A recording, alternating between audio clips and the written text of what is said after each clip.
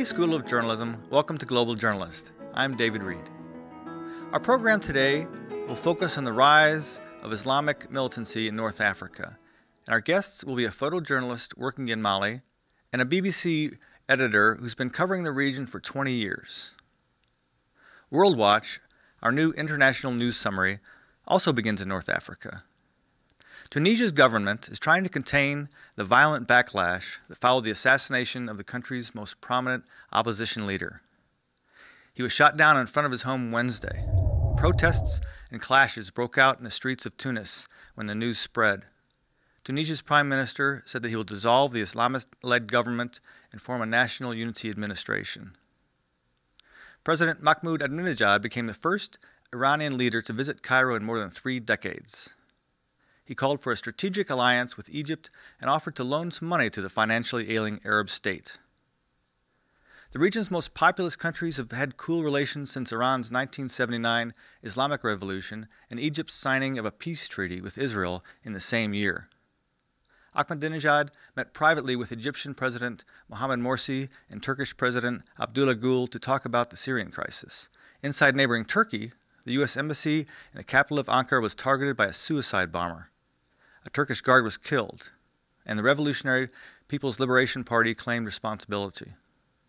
The civil war in neighboring Syria seemed to be intensifying, with fighting around the capital Damascus deemed the most ferocious in months, and there were more suicide bombings today.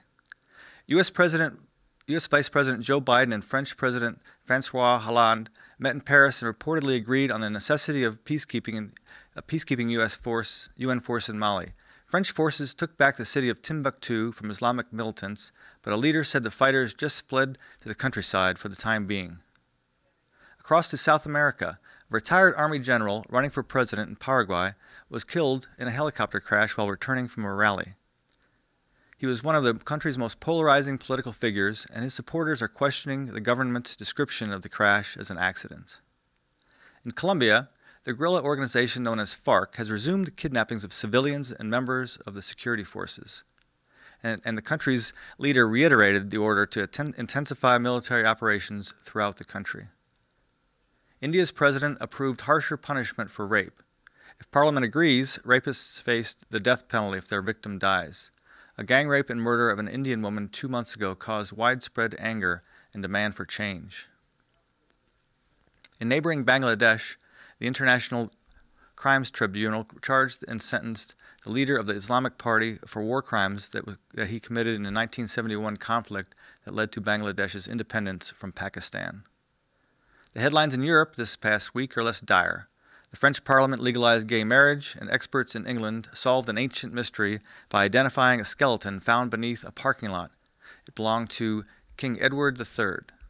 The 15th century monarch has lived on in history, though, as the villain in a Shakespeare play. Finally, something bad must be happening in China for the government to consider banning the lighting of fireworks during the New Year's celebration this coming weekend. But it's no mystery. Record-breaking air pollution in the central and eastern regions has captured world attention. Flights were canceled, people were hospitalized for respiratory illnesses, and factories were temporarily closed due to the pollution. So the year of the snake is starting out more like the year of the smog. That's it for World Watch. But before we introduce our guests for the main segment of our program, here's a clip from an Economist report called Jihad in North Africa, a summary of the rise in Islamic extremism and terrorism in the region. In North and Western Africa, Muslims and Christians have lived side by side in relative peace for a long time. Most of the continent's Muslims are hostile to jihad. But recent events in Algeria and Mali suggest the Sahara Desert and Sahel region have become a breeding ground for Islamic terrorism, and that African states are ill-equipped to deal with this growing threat. The fatal terrorist attack on a gas plant in Algeria on January the 15th was carried out by a previously unheard-of group called the Signed in Blood Brigade. But violent Islamist groups have been around since the country's civil war in the 1990s. The armed Islamic group grew out of opposition to Algeria's secular leadership. Their brutal tactics, perhaps aided by the intelligence apparatus, earned them little support, and they regrouped under a different name before seeking to align with Al-Qaeda in the Arab Peninsula, officially becoming Al-Qaeda in the Islamic Maghreb in 2006. Since then, the power of al-Qaeda in the Islamic Maghreb has grown. The Sahara's immense size and heat make it a safer haven than drone-patrolled Afghanistan and Yemen. Money from kidnapping and trafficking has lined the organization's coffers. Libya's conflict provided an influx of weapons and Islamic fighters. Last year, al-Qaeda in the Islamic Maghreb used a rebellion led by the Tuareg people in northern Mali to gain purchase in the region. Joining forces with the rebelling Tuaregs and two smaller Islamist groups, the Movement for Unity and Jihad in West Africa and Ansar al-Din, they pushed south into the country. Mary Harper is the Africa editor of the BBC World Service. She's reported on Africa for 20 years. Pete Muller is a photojournalist based in Nairobi. He's returning to Mali this weekend to continue documenting the armed conflict that has drawn in Western countries. Pete has also been shortlisted in 2 categories for the Sony World Photography Awards. Why is this jihadi movement gaining traction now, and why is it gaining traction there? Let's start out with the geography. Mary, does that have something to do with this? Well, the area where the Islamist extremists have taken over is a massive area of desert and semi-desert, so it is essentially, at least you can describe it to some degree, as an ungoverned space. And if you think about where these Islamist groups have been operating over the past many, many years, they have been operating across the Sahel and the Sahara Desert. I don't think they really care which country they're in, and they saw an opportunity in Mali and took advantage of chaos and confusion and actually seized 2/3 of the country. Right. And Pete, what's your take on it? Actually, I don't have a particular take. I don't feel like I have the background for that question. What's your experience as far as what people are saying to you about this rise in Islamic militancy in North Africa? How are people talking about it? Well, I mean, the impression that I got, and I'm not sure, when we were arriving in towns like Diable, as following behind the French as the offensive was moving north, you get the distinct impression that the elements of the northern Mali conflict, which is very complicated, encompassing numerous factions of Tuaregs and other actors, had been sort of hijacked by these Islamists, these sort of outside actors that were operating, like Mary said, in this sort of vacuous space of rage and chaos. So there was some sense, at least from the people that we interacted with, that there was sort of a resentment against what they perceived to be outside actors. And you were in the town of Diable after it was liberated from jihadist governance. What did you see there? Well, what we saw in Diable was what I and others think was a fairly sanitized version of what may have actually taken place in that town. The dynamics of what's been happening as far as the French operations moving north in Mali is that they've been keeping journalists really at bay as all of the live combat operations are underway. So we were all forced to wait in the neighboring town, which was sort of the staging ground of operations, called Niono, which is about many kilometers, I don't know, probably 30, 40 kilometers away from Diable, until we were given permission by the French and Malian forces to be able to come and visit the town and observe what the situation was. And when we arrived there, we found, many vehicles that had been either strafed by aerial cannon fire or hit with rockets.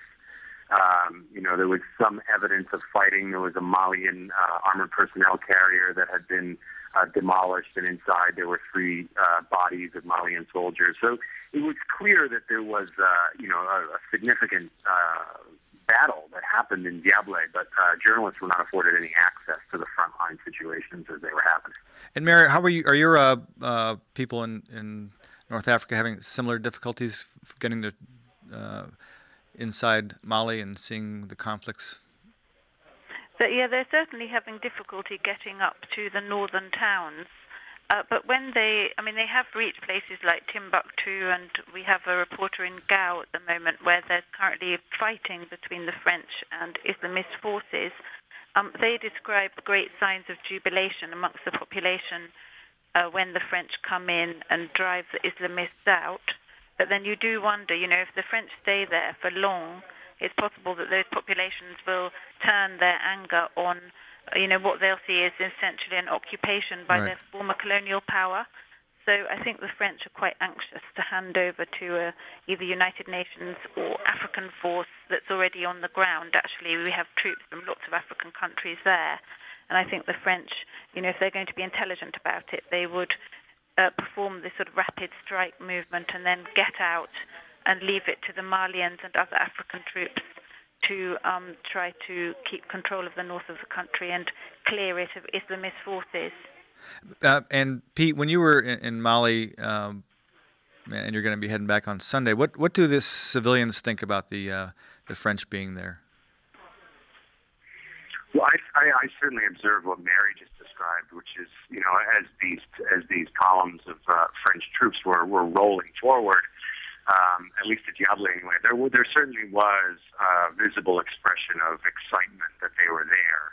I don't think I think we were hard pressed to encounter people who would speak openly in any terms of sympathy for the Islamic fighters that had been occupying those towns. And I think certainly people were excited to have opportunities to return to the kind of vibrant and rich traditions that Mali's so well known for, including music and, certainly enjoying things like the Africa Cup of Nations, which was underway at the beginning of the offensive. So people were certainly excited to see the French forces. And where do you, as far as Mali goes, do you foresee this kind of Western intervention happening whenever there's a flare-up and spreading to other countries in the near future?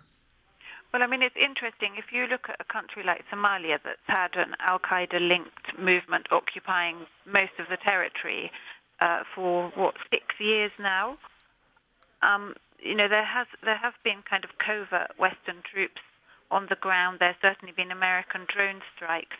But basically, the tactic there was to use an African force to try to drive the Islamists out in terms of boots on the ground. So this French method in Mali seems somehow a bit old-fashioned or more provocative than what's happening in Somalia. And I think that many other Western powers would be quite keen to take a slightly more subtle approach towards this problem, which is spreading. I mean, it exists in Nigeria, in Mali, and other countries in that area, and also in places like Somalia, increasingly in Kenya. So it's becoming a kind of Africa-wide problem. But the reaction to it seems to vary according to the country. Now, do you think that, in retrospect, that France will maybe move to more covert actions? Do they think this boots on the ground idea was a bad one now, or do you think that it's maybe just a one-off? I think, for the French president, he was accused formerly, François Hollande was accused of being weak, and this has given the opportunity to show that he's decisive and that he's bold. And I think the French are reaping quite a few domestic political rewards from it. But the longer that they stay there, the more difficult it's going to get. And eliminating the Islamist forces from some major towns in Mali is absolutely not the end of the war. France is quite realistic about this. It knows that this is something that's going to carry on for months and months and months. But I think that they want to hand over to a non-French-led force as soon as possible. I mean, yesterday they were saying they want to be out of there by the end of March. Whether they'll succeed in that is another question. Yeah. And Pete, what are you expecting to see when you go back this weekend to Mali? Do you see things kind of winding down, or are you skeptical of that?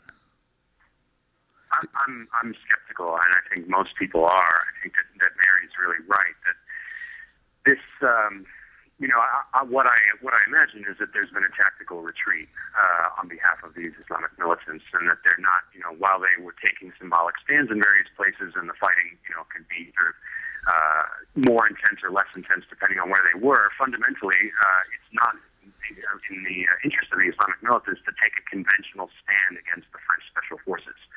So I imagine that it's been a tactical retreat, and move farther out into areas that are not directly in combat and regroup. I do imagine that this is going to be something that's going to continue and potentially intensify as you start to see kind of al-Qaeda hallmarks like suicide bombing and asymmetric warfare.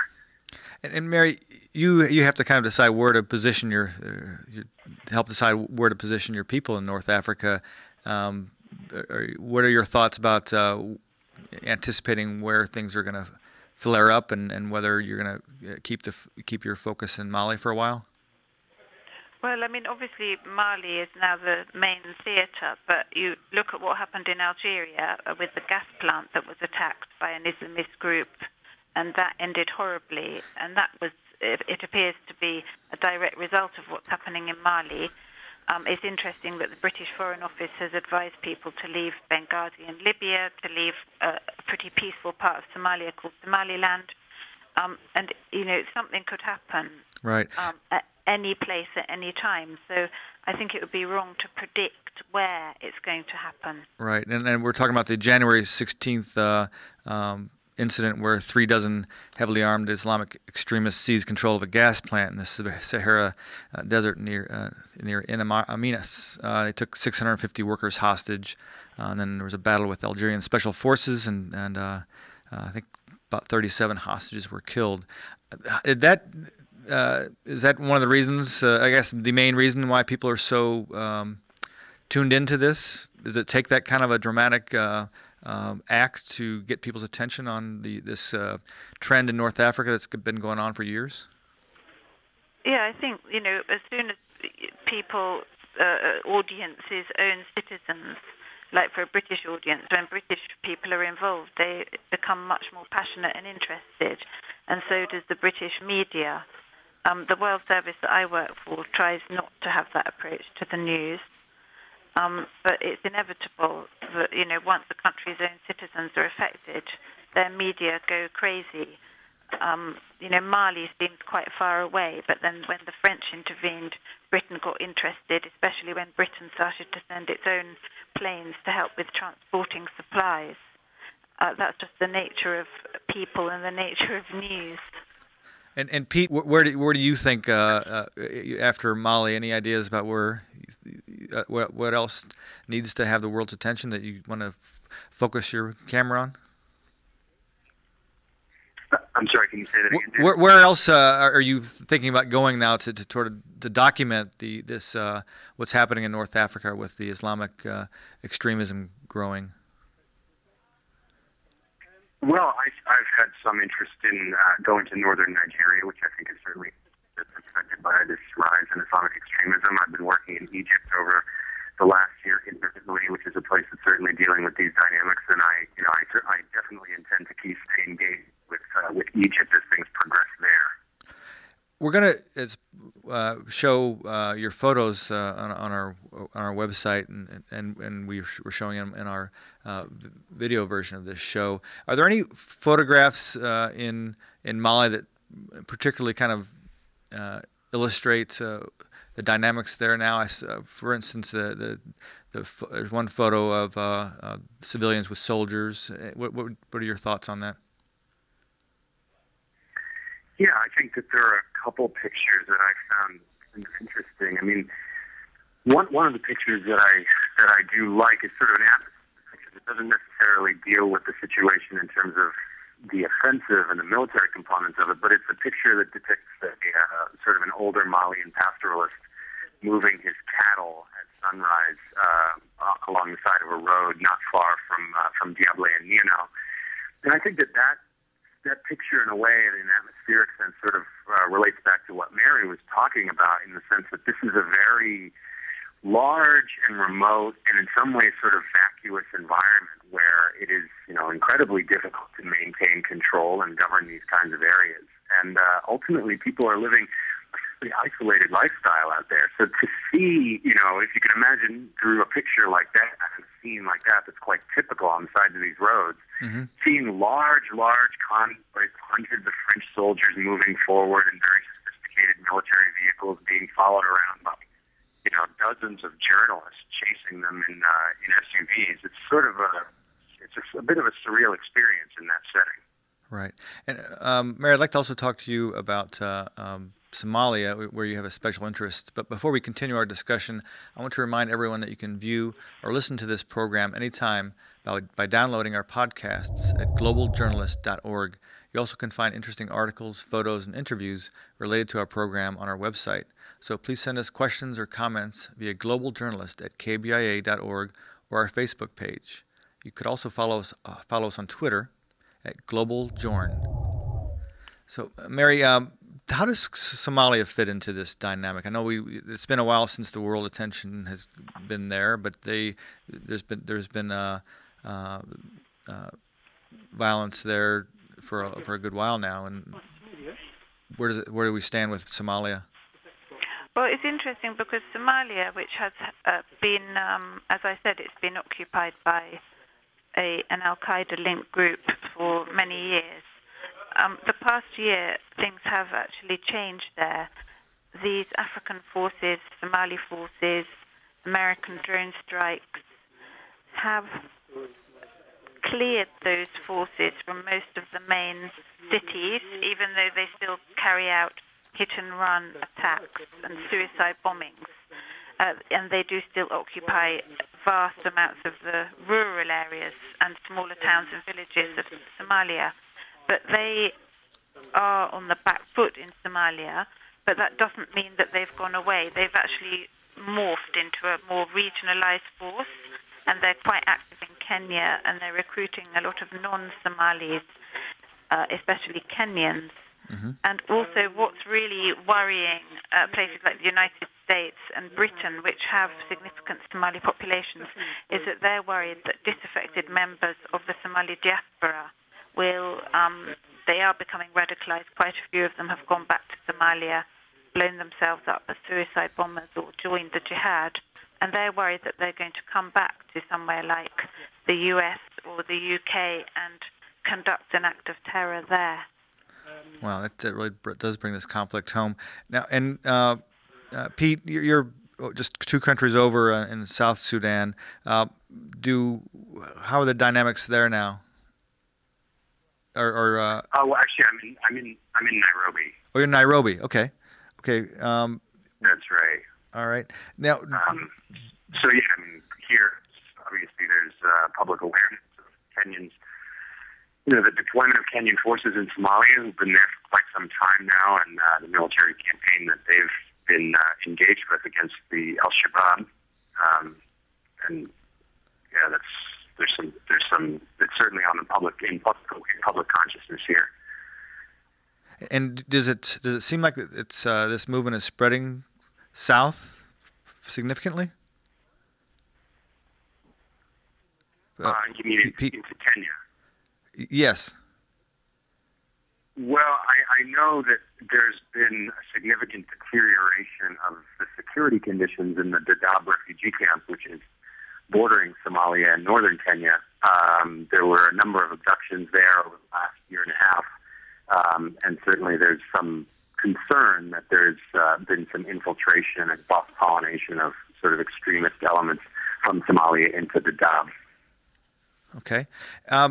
And Mary, I wanted to also get your thoughts on this spread and with this southern spread. I know that in Nigeria, of course, it's gotten bad. Any other evidence of the southern movements of this extremism?